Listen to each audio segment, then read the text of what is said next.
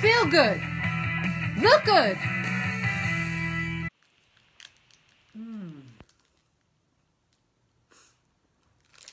Excuse me. You caught me eating chocolate. You know what they say? You are what you eat. Do you know what that means? I'm a chocolate bar or maybe a bag of chips. That's not good. That's not good. Let's face it. We all like a little bit of sweets. We like a piece of chocolate, maybe a donut, a cookie. In moderation, that's okay. We can have those things. But what's the problem? There's a lot of sugar. I don't know about you, but I don't want to be uncomfortable. When I eat too much sugar and snacks, I feel clogged up, like stuffed up, almost like the pipes in our sinks. They just get clogged up with gunk. And that's what sugar does in our body. It doesn't let our body operate the way it was intended, to be happy and healthy. We get uncomfortable. It makes us tired. Do your friends ask you to do something after you've eaten all that junk, and what do you say? I don't feel like doing it. I'm tired. Do you ever wonder why you're tired? Sugar does that. So let's learn together about how we can control the portions of our food. In moderation, we can enjoy our snacks too. Does that sound good? Come on.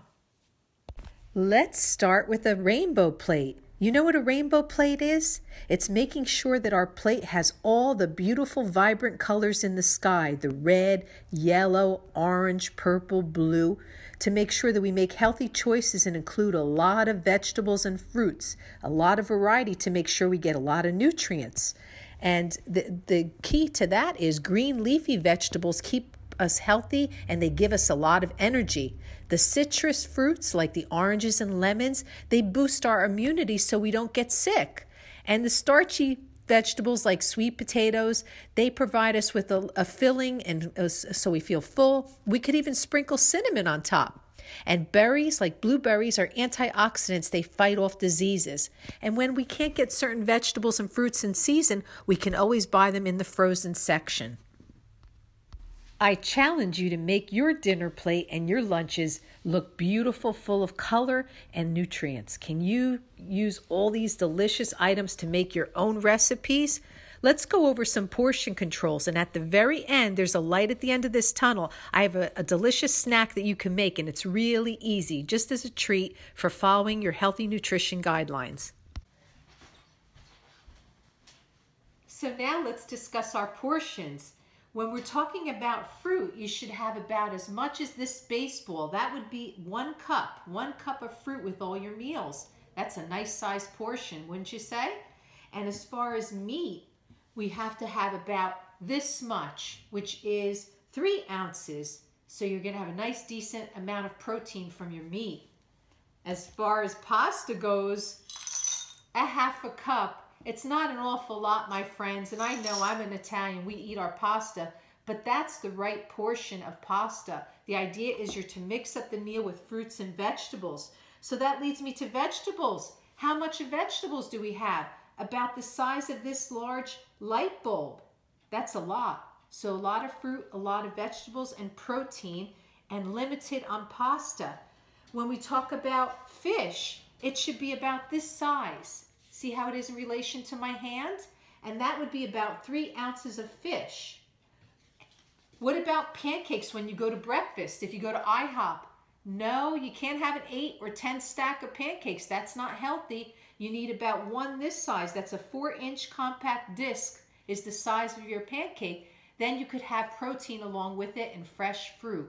So you get the idea. And when it comes to snacks like ice cream, the size of 2 golf balls. That's how much, friends, we can have. And that's a really decent amount of ice cream. And what else do we have here? When we're talking cheese, a lot of us snack on cheese. It should be no more than these 4 dice. Do you see that? That's about 1.5 ounces of cheese, 4 dice. Thank you. Here's that special snack I was telling you about. We're going to have a nutritious frozen chocolate banana treat. You're going to need to get 2 bananas and peel them, cut them in half, and insert popsicle sticks in the middle. Then in a separate bowl, take about a handful of chocolate chips, and you're going to melt them in the microwave until they're smooth. Then you're going to dip the bananas in the chocolate, and you can sprinkle on top, if you're not allergic, nuts, or you can put color sprinkles. Then place them into a clear sandwich bag and place them into the freezer for at least 30 minutes. And when you take it out, you're going to have a delicious treat, frozen chocolate-covered bananas. Enjoy. Here's some tips to help you remember about portion control and what we learned. First of all, drink a lot of water before you eat. That helps to fill your belly and also is good for your body, your skin, and your overall health. Fill your plate with the vegetables first in that nice size we talked about. Use your palm or a small bowl to measure out each of your food items, your protein, your pasta, your vegetable, and your fruit. Avoid eating in plastic Tupperware containers for dinner. Just so you can see what you're doing. Put a third of your meal away from your plate so that when you feel like you're still hungry, you can go back and get something that you already measured out. Make sure you measure the correct amount of carbs against protein. Protein, you need a little bit more. Use the same bowls and plates. And the most important thing to remember is eat slowly. It can take up to 20 minutes for your belly and your brain to work together to tell you you're full.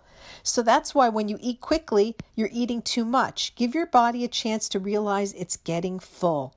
And remember, if you have time, make single packets of food in little sandwich bags, the little clear bags, and you can put your snacks in them just so you know exactly the quantity of food you're eating. Feel good, look good, starting now. Feel good, look good, starting now.